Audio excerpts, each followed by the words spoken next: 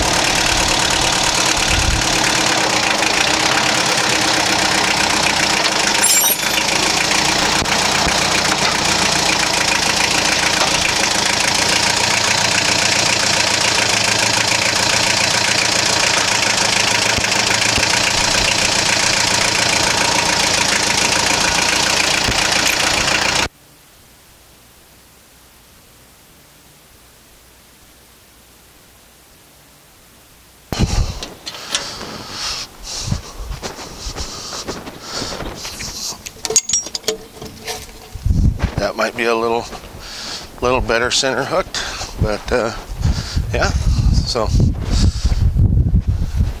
seems to be working for now. Beats the heck out of breaking the back doing it. Now I have to decide. We got a couple different things going on here today. Let me pop this off for you. Yeah, we got the roof to finish, which is what that stuff's milled into, but then when I run into one like this, I have a hard time just making some boards that are going to go up under some tin. You know, that's a beautiful log. That's probably going to have to go into some live edge stuff, but yeah. And then we always got projects going. We got looks like the wife is making some sort of shelf with the kids out of scraps. So let's see, who do we have here? And there goes Anna. Oh, here she comes. Anna's right there. And there's Becky playing on the swing set. We got the grape bush in the background. This is going to be a good year for grapes. This thing is loaded. Should we do an impromptu garden tour? Let's go, Aim. You coming, Anna? Yeah. Let's do a tour of the garden.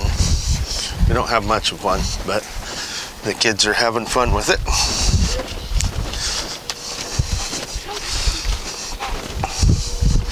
So, now we got some strawberry plants in the bottom of the tomatoes. There's only 2 tomato plants there, and we've got a lot. Yeah, we have a lot of tomatoes. Tomatoes are going good, so we get lots of tomatoes, and then these are beautiful couple flowers. Okay, so I got sent this product. I got contacted, and I said, yeah, sure, I'll do it. Do a quick unboxing and review. So what it is this brush, and its specific listed purchase is for like vinyl records, but it's for like cameras and stuff, and a lot of the videoing I do is pretty dusty, so it's they packed it nice. These are nice and protected. Oh wow, that's a very soft brush, so when it's all dusty and dirty, you can kind of clean up your camera lens, get in there, all these bits that open. You know, in all honesty, this is actually a really nice feeling product. It's got a nice wood handle. It's very soft. I physically can't pull the bristles out, you know, so it's not going to scratch a lens.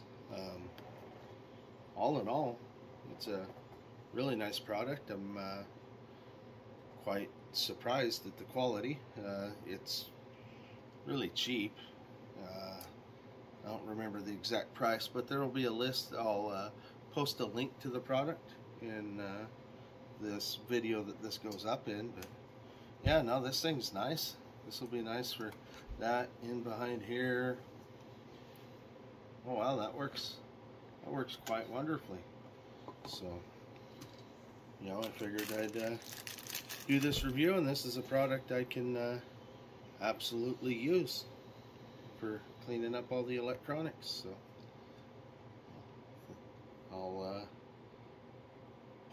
I'll have to keep using this. But yeah, if you got cameras and dusty, sandy, this thing works nice. Or vinyl, obviously, that's its main purpose, but good product. No, these are blueberries. Blueberries. And then, I don't know that type of plant, but that type, I got those. No. Oh.